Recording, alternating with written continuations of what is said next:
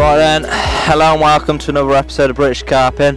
This is going to have to be quicker than I wanted it to be, I'm afraid, because I had a bit of microphone troubles and I've got to be at work in about 35 minutes. So basically this is just going to be my end of year video. It's going to be my 2016 highlight videos as well.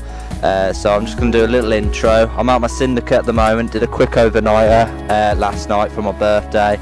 It's the 31st of December today, so New Year's Eve. Yeah, I decided just to do a little quick overnight. In fact, it was quite a last minute kind of decision.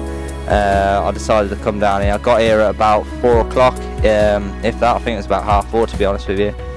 So I set up my gear in the dark. It didn't help because the fog was unbelievably thick. I literally couldn't see anything around the lake. I could only see literally half a metre to a metre in front of me, and that's not an exaggeration.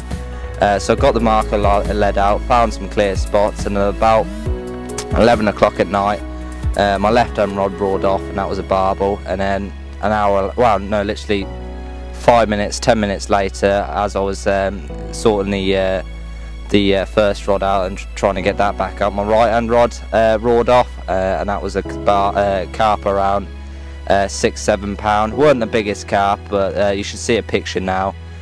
So yeah, a quick overnight in freezing cold conditions when you literally can't see where you're casting. You can still catch, so just goes to show if you're on the fish in winter time, even in the worst conditions, you can still catch. Now I'm going to show you my best bits of 2016, starting with because I joined a new syndicate this year. I'm not going to tell you the name of the syndicate for obvious reasons, and then yeah, I'm going to just show you little clips of my best bits of 2016.